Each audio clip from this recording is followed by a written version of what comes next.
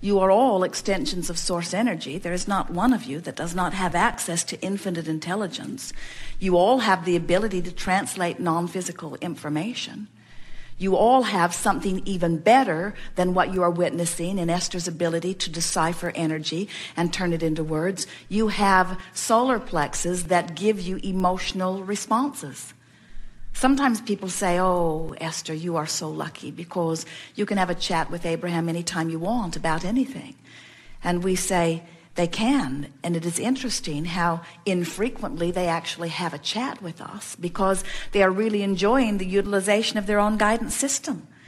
As Esther is driving the monster bus down the road with the Yukon in tow, all of that weight and all of that power and that great rate of speed flying down the freeway, and we are aware that there's something out there in the road that is different than what she is wanting to experience. She is not wanting to run over it.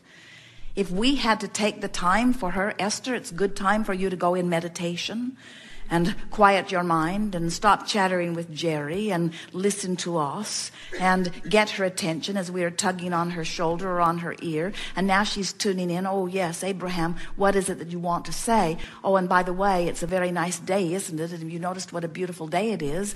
By then she's run over whatever it is that's in the road that we are trying to guide her around. Where if she is just in her joyful state of being, she receives an impulse to slow down or an impulse to look more clearly, or an impulse to exit the road, or the impulse to change lanes. And you are all receiving these impulses all day, every day, as the universe is conspiring to assist you in living the life experience that you are wanting to live.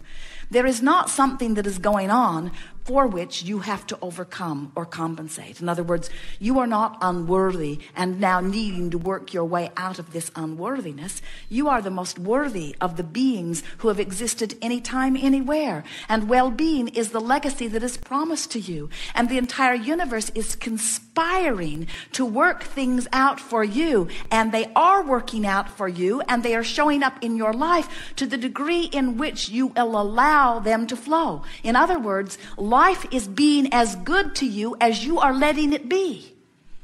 And it wants to be insanely good to you. In other words, if you could get a glimpse of what's going on in your vibrational escrow and the fortunes that have been amassed there, and the ideas and the relationships and the clarity of life that is there for you. And so that's why we call this gathering the art of allowing.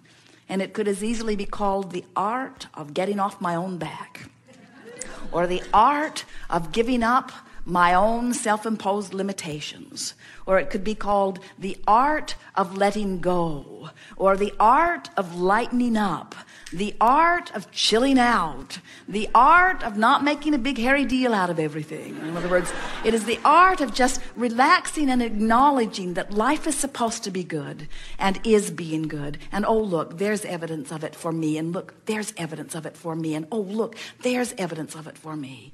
You are in competition for no resources whatsoever. You are as worthy as it gets.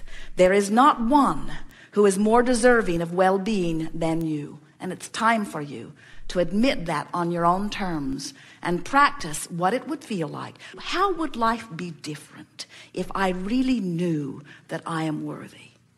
How would life be different if I really knew that everything was supposed to go my way?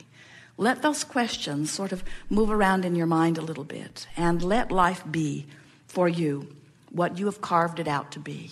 You are magnificent creators, and it has been our honor to interact with you. You are the leading edge of that which we are, and there is so much appreciation here for that which you are about.